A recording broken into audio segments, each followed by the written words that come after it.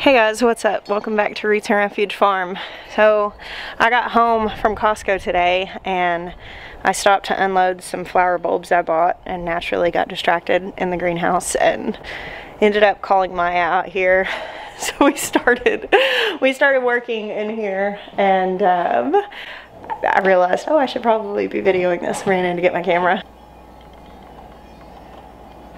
We're currently just doing the really minor odds and ends, little things. I was cleaning some stuff out of here.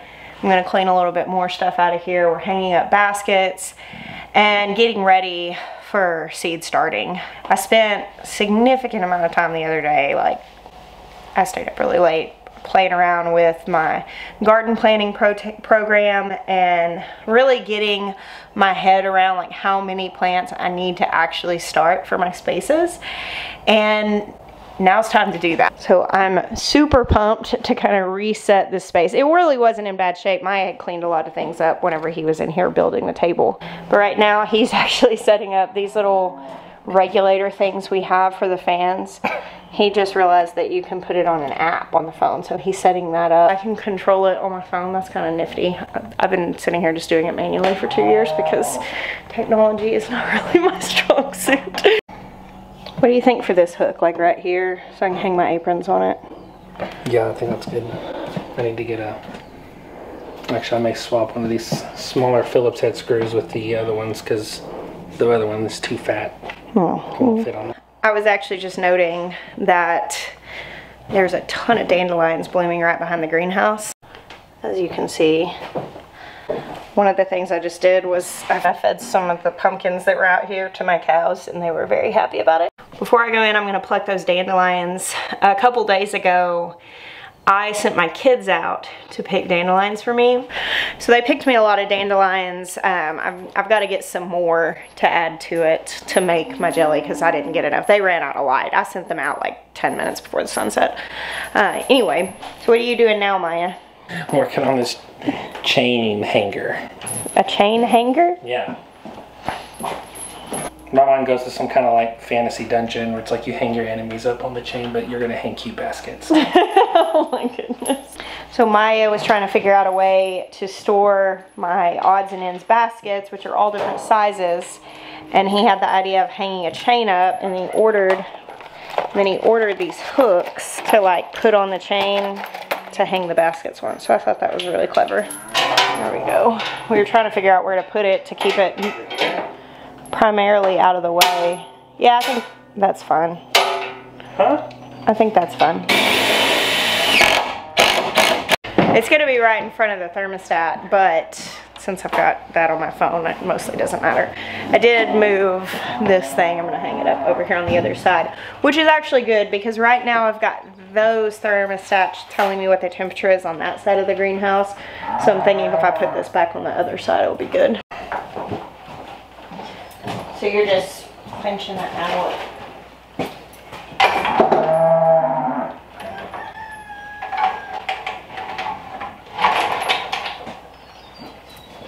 Let me just start throwing hooks out? Yeah. Yeah, we'll Just, willy-nilly. just throw it together. Huh? So willy-nilly.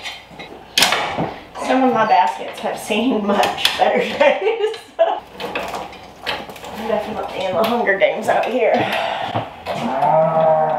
These are actually some of the most used baskets we have, are these that I get from the strawberry place and save. I think I pay an extra $1 for it to be able to keep the basket rather than then dump it into a bag. Yeah, it's on top. Can you reach it down? This is technically an egg basket. Yeah? I like it in the garden too. This doesn't have to be hung up. Actually, this one I probably use as a waste bin out here.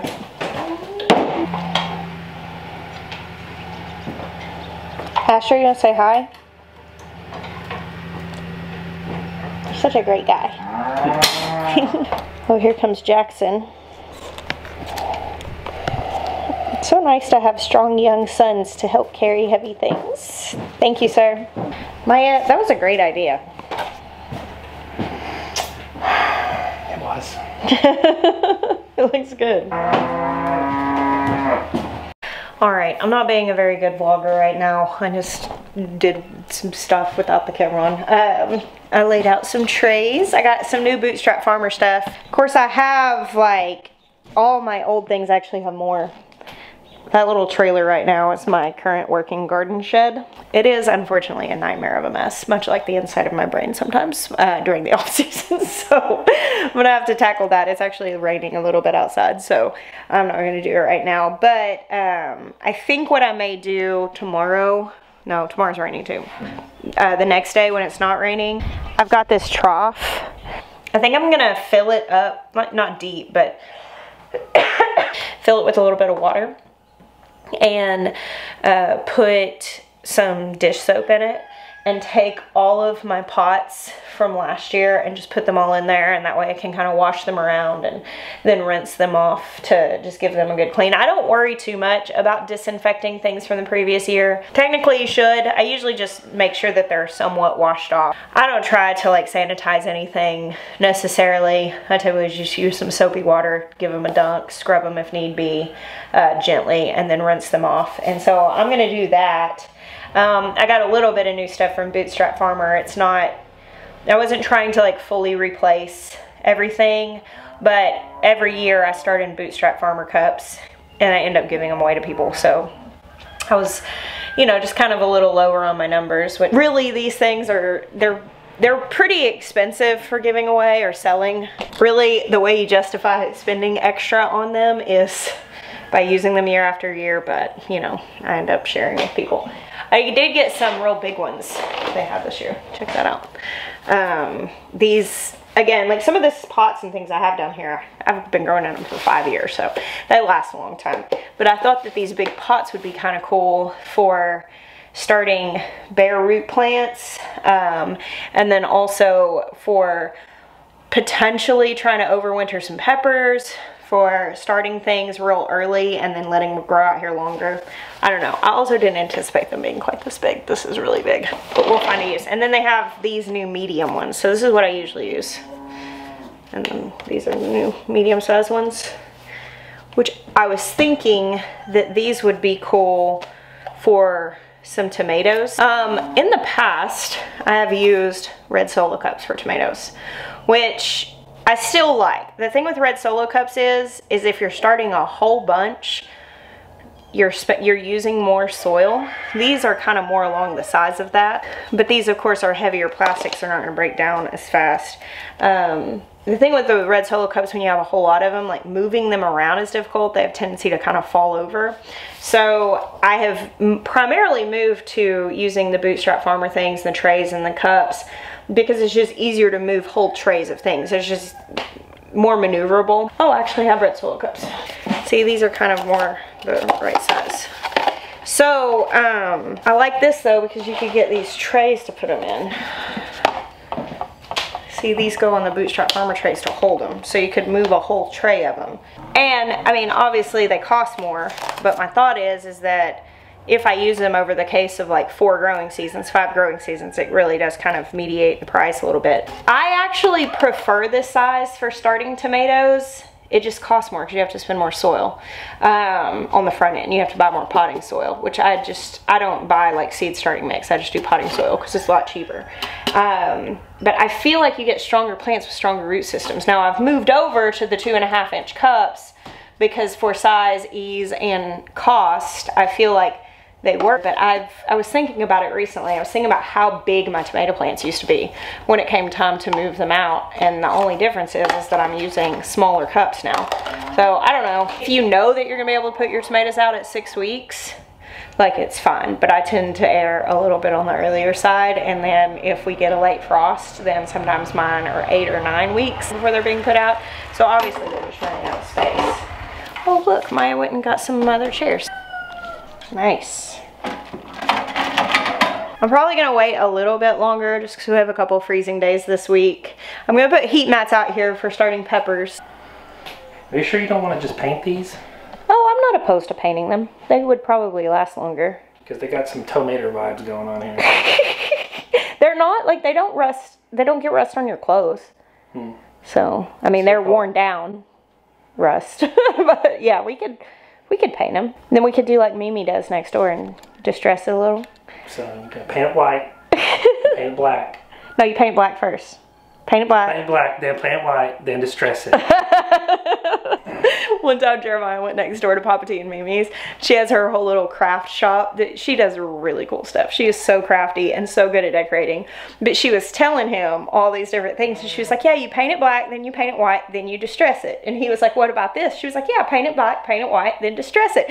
And she didn't realize he was just trying to get her to say the same thing over and over because she's just so cute. She has a long list of things that are paint it black, paint it white, and distress it.